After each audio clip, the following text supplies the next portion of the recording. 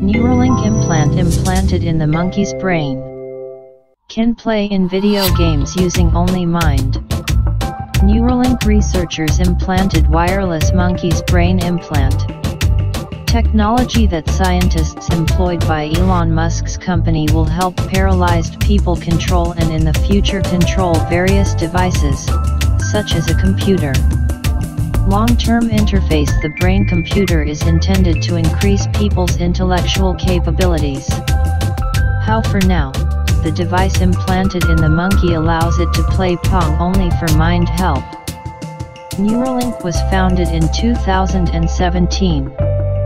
Its main the goal is to find a way to connect a person to a computer. Musk speaking about the company's goals, he pointed to enabling paralyzed people to partial independence and use of, for example, a computer. But chips implanted in the brain will also improve people's intellectual abilities, as Musk has mentioned many times.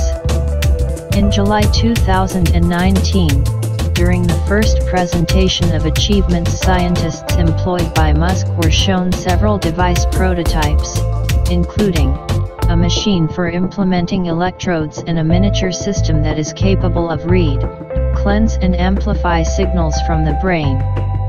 A year later, scholars from Neuralink showed the world pigs with an implanted chip. One of them had an implanted implant that monitors the activity of its neurons associated with the area of brain that controls sensory signals from her mouth. New experiments that Musk talked about in the last one. The interview was conducted on monkeys. While implants implanted in pigs last year, they had wires stretching from the head of animals. These are the ones implanted in monkeys. They are already wireless. Neuralink is developing an interface that will enable people interact with and control computers using only your thoughts. The technology consists of a brain implant that can read activity neurons thanks to a series of electrodes and microscopic fibers. But for technology testing, there is still a long way to go for people. First, the devices will check animals. As Musk admitted, a monkey with an implant uses new technology playing the game Pong. This is a tennis simulation released in 1972 tabletop using two-dimensional graphics. We already have a monkey with wireless and implant in a skull that can play video games using only your mind. One of the things we're trying to figure out is whether we can let two monkeys play this mental Pong with each other.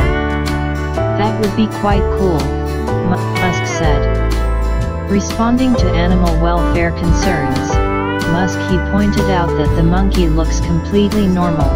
You can't even see where implanted. Musk, pressed by the host, admitted that he was the main target. This technology will enable people with brain or spine injuries controlling robotic devices. He also added that one day this technology can allow people to connect to machines and evolve into cyborgic.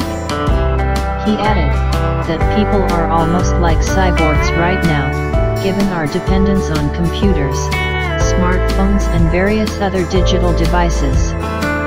Interaction with such devices by hand movement or voice control is relatively slow.